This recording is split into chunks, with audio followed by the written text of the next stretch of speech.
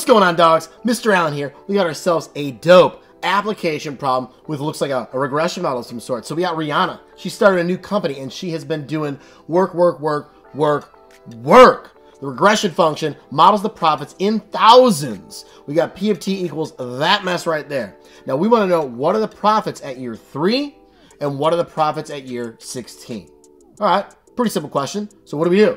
Well, I'm assuming here that T is in years. Perhaps I should have written that. It got a little too full. So I'm just going to take 3. I'm going to plug it in, right? So let's do that. So I'm just going to take out my TI. You know what? I'm going to plug this bad boy in here. And then in place of T in all 3 of these spots, I'm going to throw in 3.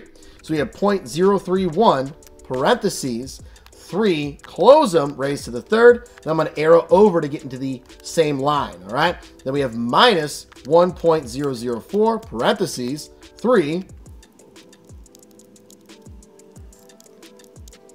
I'm gonna hit enter, and we got 23.911. Okay, so 23.911.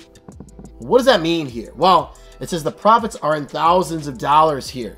So that means I'm gonna need to move this 3 decimal places. So really it's gonna be $23,911. Beautiful, wonderful. Now, what if I said, what are the profits to the nearest $1,000?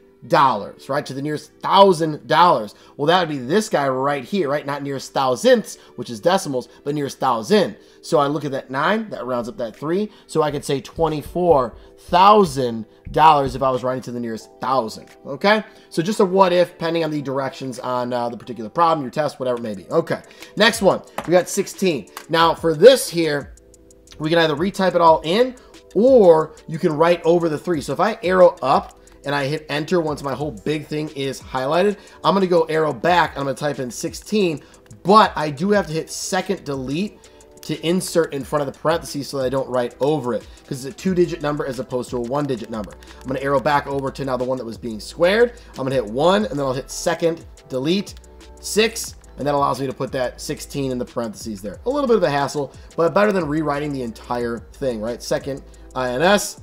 Hit number 6 there. Boom, I got 16. I'm going to hit enter. So I have 16s and everything here. And now for this one, I end up with negative 9.681. Ooh.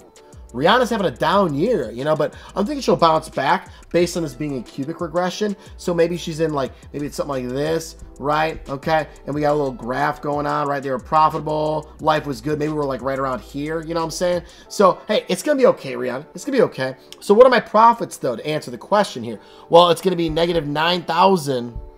Let's see here. $681. Okay, so that's our negative profits. Or again, if we were asked maybe to the nearest $1,000, we're looking at negative $10,000, right? Those are our profits there. Or maybe I just said to the nearest $100. Well, that 8 would round up that 6, so I'd be negative $9,700. So there we have it, folks, right? Multiple scenarios here, exactly what we wanted from the model, but over here, we are going to the nearest 100 or nearest 1,000 or nearest 10,000, whatever it may be, whatever the question asks, just make sure that you read it left to right, top to bottom. That's dope. Rihanna, you're going to bounce back. I believe in you, and I believe in all of you. Deuces.